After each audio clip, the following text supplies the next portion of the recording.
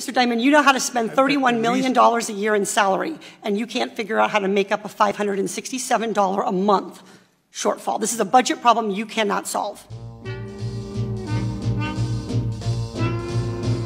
You're an expert on financial statements and you run a $2.6 trillion bank. I know you're good at numbers, and you've shared lots of opinions recently about how the U.S. should budget its resources, how families should budget their resources. And so I'd like to ask for your help on a problem. I went to Monster.com and I found a job in my hometown of Irvine at JP Chase. It pays $16.50 an hour.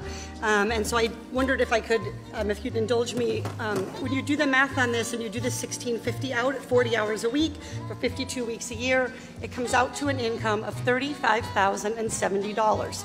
Now this bank teller, her name is Patricia. She has one child who's 6 years old. She claims the one dependent after tax. She has $29,100. We divide that by 12. She rents a one-bedroom apartment. She and her daughter sleep together in the same room. In Irvine, California, that average one-bedroom apartment is going to be $1,600. She spends $100 on utilities. Take away the $1,700 and she has net $725. She's like me. She drives a 2008 minivan and has gas.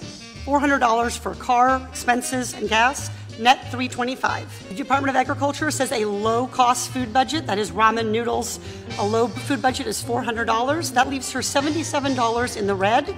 She has a Cricket cell phone, the cheapest cell phone she can get for $40. She's in the red $117 a month. She has after-school childcare because the bank is open during normal business hours. That's $450 a month. That takes her down to negative $567 per month. My question for you, Mr. Diamond, is how should she manage this budget shortfall while she's working full-time at your bank?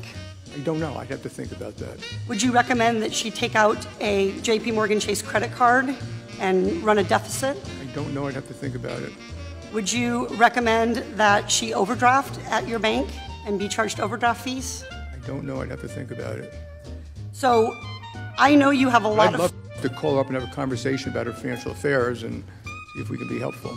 See if you can find a way for her to live on less than the minimum that I've described. Just be helpful.